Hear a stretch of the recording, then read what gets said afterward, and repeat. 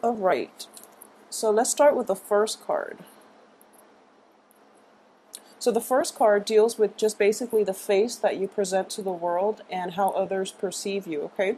I do have the Page of Swords in the reverse position, so there's a little bit of danger associated with it in that generally there's a sense in which, you feel a certain way, but for some reason you can't really express what it is that you feel. And there's an element of like blockages in communication between you and the people you're interacting with on all levels. So the page is basically also a messenger. And I do feel that some news that you're expecting has been stalled, and it's corroborated by the Emperor in the reverse position here. So I do sense that by the end of this week, the communication channel will be open for you, or at least until the end of this month. Starting the end of this week and towards the end of this month, a new portal of communication will be open for you in which, these communication blockages will be lifted. At the same time, there's an element here in that is kind of like urging you to work on something in the career or in the work environment. There's something that needs to be taken care of on the work end, and mainly because of it, I do feel blockages are coming through in terms of communication from other sectors in your life so that you can focus exclusively on this work situation. Something needs to get off the ground so that, so basically the focus is just mainly work oriented, but you're being kind of distracted by other sectors in your life, and you might not be as diligent with the work situation, okay? Another way in which this could play out is, I do feel that you are keeping things close to your heart, and you're being less communicative about, your intentions, your wants and needs, mainly because you don't completely trust the people around you. And, do whatever you got to do. Protect yourself first and foremost would be my advice. And it looks as if there's an element of mistrust, or there's an element of things not going your way, okay? For those of you who are dealing with like family members, they might be too nosy. They might be like very difficult to deal with just generally. So then you're just kind of keeping yourself self-protected, and you're not as forthcoming with information. You're not great about you're not feeling too great about entrusting them with, just your opening yourself up in terms of communicating the things that you like, the things that you don't like, your intentions or your plans for the future, because at this point, nothing is set in stone and things are still in the air. So you're waiting for the dust to settle. Okay, there we go. You're waiting for your dust to settle, mainly because in your relationship sector, we do have the tower in the reverse position. And, it's like the breakdown in the tower. So you're kind of like dealing with the aftermath, reeling from the aftermath, and you don't really know what to think and what to say at this point. And it's going to take some time. I do feel by the end of this week, a lot of answers will be in the pictures for you. So then you can deal with the situation. But let's go through the card one by one. Okay, so the next card is the fourth house, which deals with, the home environment, the family, the physical structure of the home, and also your mother, and the things that you would need to bring you back to that, childhood state of bliss. So I have the Emperor in the reverse position here, and for a lot of you, for a lot of Aries women especially, but generally, just Aries, you might be in a household in which the masculine power is kind of corroded.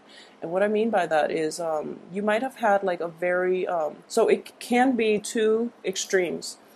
I do feel that with the Emperor in the reverse position, the Emperor is usually indicative of a male, a very strong masculine energy.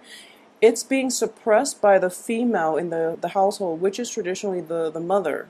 So a lot of you have very, very strong, assertive, possibly overbearing and domineering mothers. And there might be situations in which, like conflict and tensions are coming to a head for this week.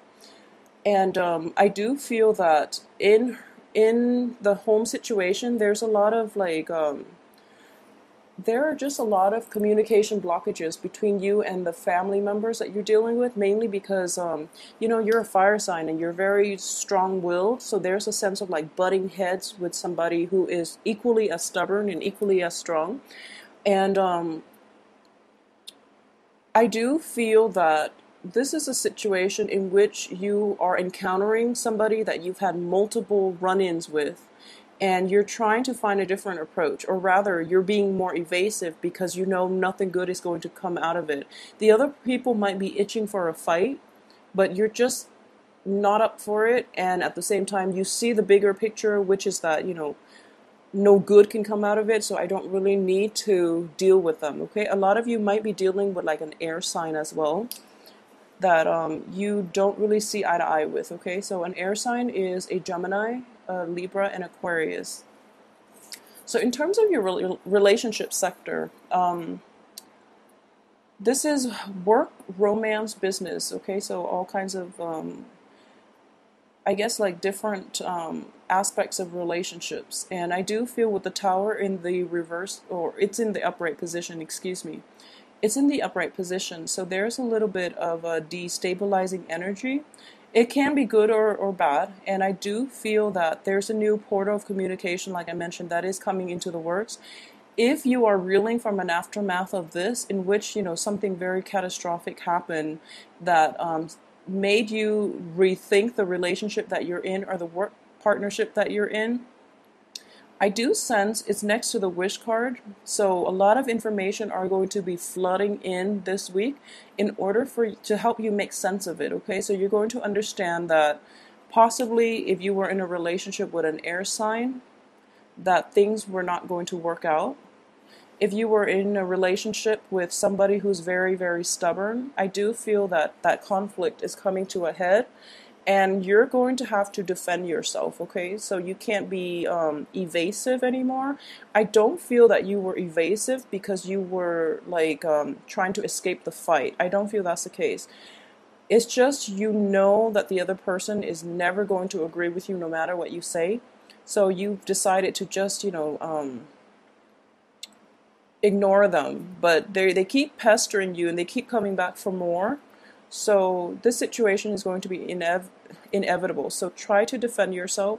Try to say the things that you need to, no matter who it is. I do feel there's an element of holding your tongue, mainly because the other person is a family member, and also because the other person is it's somebody that you don't want to disrespect. So there's an element of curbing your communication, curbing your tongue, and then when you suppress communication and when you feel like very upset, things just get out of control. So just control your temper a little bit, okay? At the same time, I would say what you need to say in as few words as possible and leave it alone.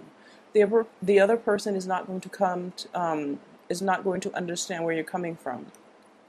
In terms of the work situation in finances, this is career and finances. And since we're looking at only a week, we are going to address this as just generally work and career.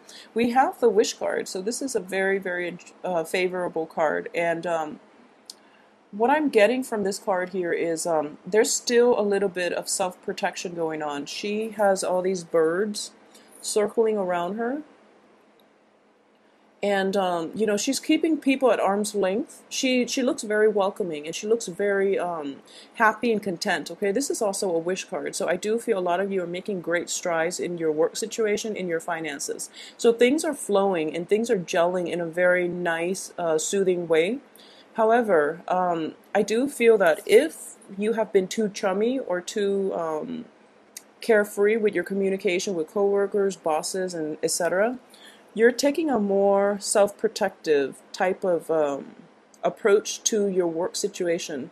You're still very friendly, very agreeable, and very nice to work with. And, you get things done as well. And you find emotional fulfillment in your work. However, you are drawing really clear boundaries with other people, which is a really good thing for you to do, Aries. I feel like it's appropriate. A lot of you who might have been job hunting in the past, and you're kind of like waiting around for that ideal work situation, I do feel that it's coming, like promotions, advancing to the next level, landing that perfect job. I do feel it is going to be in the works for you.